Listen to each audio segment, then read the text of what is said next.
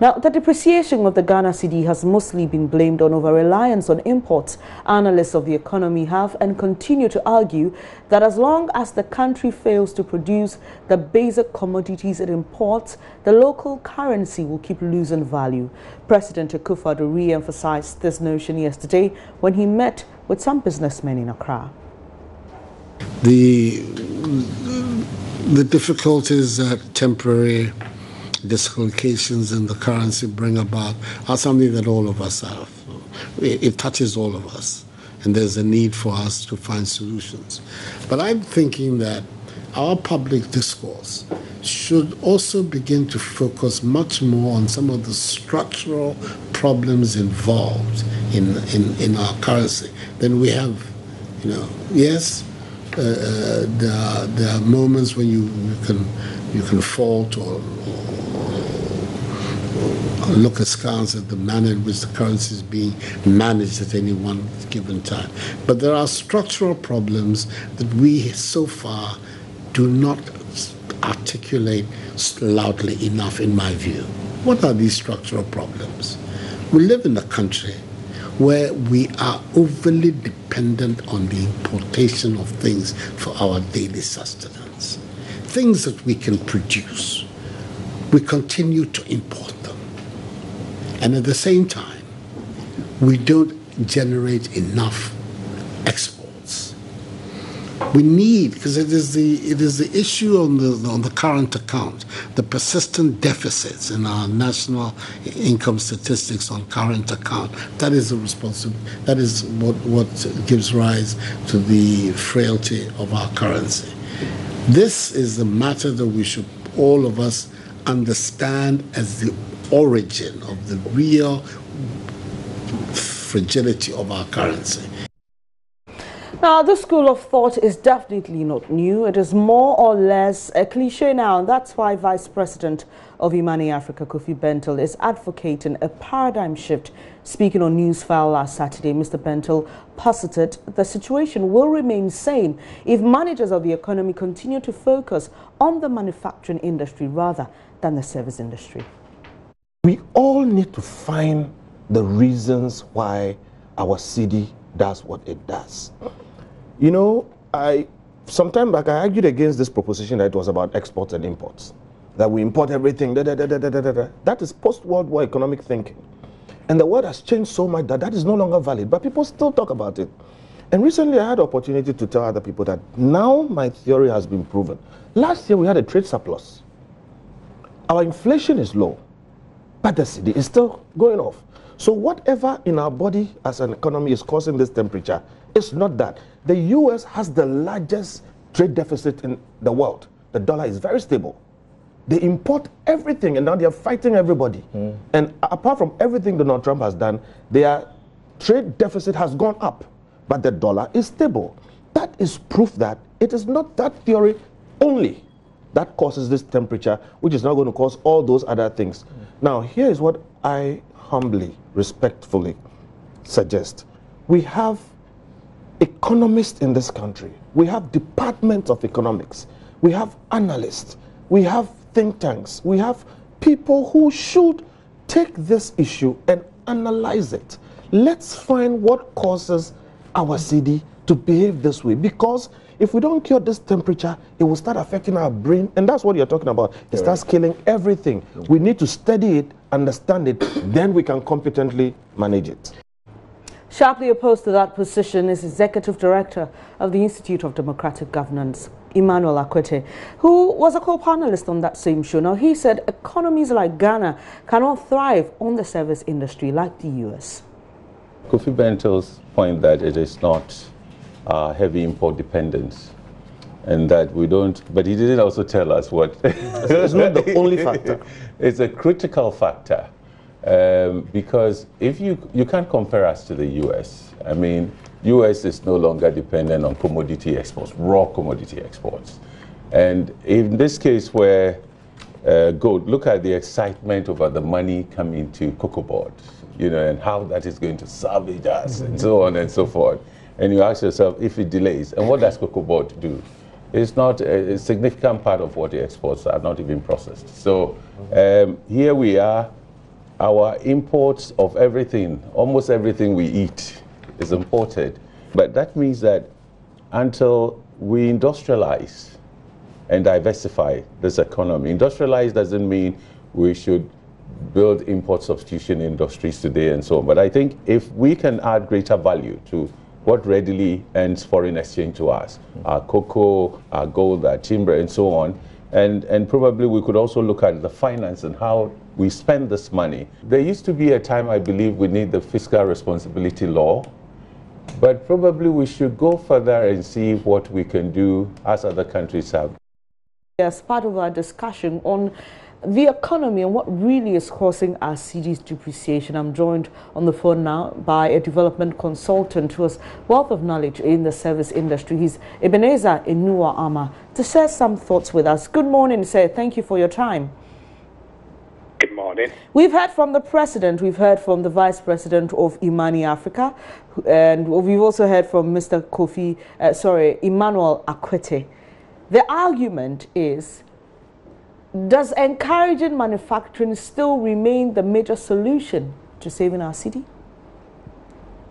Okay, good morning. And with the president finally, His Excellency finally publicly saying that he is accepted over this, and with the minority also speaking about this, I think it's a good thing that we are doing this national discussion. So let me come to your question. Absolutely. And I'll give a number of reasons why I think that encouraging manufacturing is still a major, if not the major solution to saving the city. Number one, manufacturing historically has been proven to be a major path to development. And so when you create high-value manufactured goods that people use, is then that you make more money out of it. You also export. Number two, manufacturing has been the foundation of global power. So let's look at the Chinese. The Chinese were not powerful globally until they began to manufacture goods and they began to export the goods. So this is also correct and true historically. Number three, global trade, and I mentioned trade. Trade, which is a very important component of services, trade is actually based on manufactured goods normally, not necessarily services. Again, let's look at China. Let's look at Dubai. Almost all the goods that we are using here in Ghana are coming from China. They're coming from Dubai. And they've made manufacturing a very important component. Maybe 5 or 4, and maybe finally. Services depends on manufactured goods. So again, retail, wholesale, they are all based on selling manufactured products. So let's go to Mokala, let's go to Abosokai, let's go to Tudu, where we have a lot of trade going on. They all sell manufactured goods. And finally, manufactured goods create jobs. Yes, services create some amount of jobs, but services create some few jobs. Manufacturing tends to create a lot of jobs. So to answer your question very directly, does manufacturing, should it be encouraged as a major solution to saving our city? Yes, I would say absolutely. Ms. Emma, even though you've argued that largely we can make a difference if we focus on manufacturing and not service entirely, and how the two work together, would you say that we have explored our service industry enough to, you know, help that contribute to our economy as a nation? Okay, a very good question. You see, service or the service industry is very, very broad. And we can look at it from a continuum of the lower ends, like those who are doing street vending, etc., to those who are providing high-end, high-value technical services. So, for example, if you look at education, for example, our universities are training high-value people. Now, over a period of time, foreigners are coming into our universities and doing their education. So, for example, University of Ghana Medical School, okay, they are providing services in terms of education, and people are benefiting from it. And then we are also making some money from that. And so at a very very high level of services, I think that service has some contribution to make. Okay, so beyond medical tourism, we also need to explore developing very high level engineering services. So I want to see, let's say, Kojo Mensa, or let's say, I should say, Amal, or let's say, LEMFA, engineering services doing construction work in China, or doing construction work in Dubai, or any other part of the world. Now, if we are able to diversify our service industry at the higher end, or at a very high level of services, then I think we'll be making a lot of progress, rather than just doing buying and selling. Do you think as a country we are overlooking or looking down on how much the service industry can, to a certain extent, help our economy and maybe the strength of the city? The service sector can and will make some contribution. I don't think the service sector in itself can solve the problem. Now, the city depreciation problem basically is as a result of a number of reasons, which we all know. I'll just mention about 2 or 3. One is low export. Okay, so we are doing more imports than we are doing exports. So if we are going to use a higher level end of services to bring in money or to even export our services, then that can be very useful. So the second problem is fiscal indiscipline. I'm sorry, I must say this. Fiscal indiscipline. We are spending much more than we are generating. So if we can cut down expenditure, okay, that will also be useful. I think the third reason is that there's some wastefulness in the system. So, for example, we have a fleet of Land Cruisers for almost all ministers. Is what I mean. If we can cut down on some of these things, then we can save the city a little bit. Now, the solution, in my view, is we should make sure that we have steady flow of foreign exchange from export.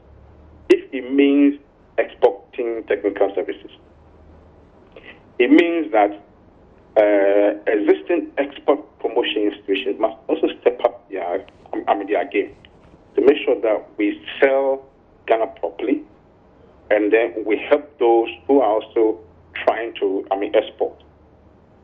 I believe that a long-term solution lies in our ability to plan long-term, so that any government that comes to power will build upon what others have done in the past, and then we can really move on.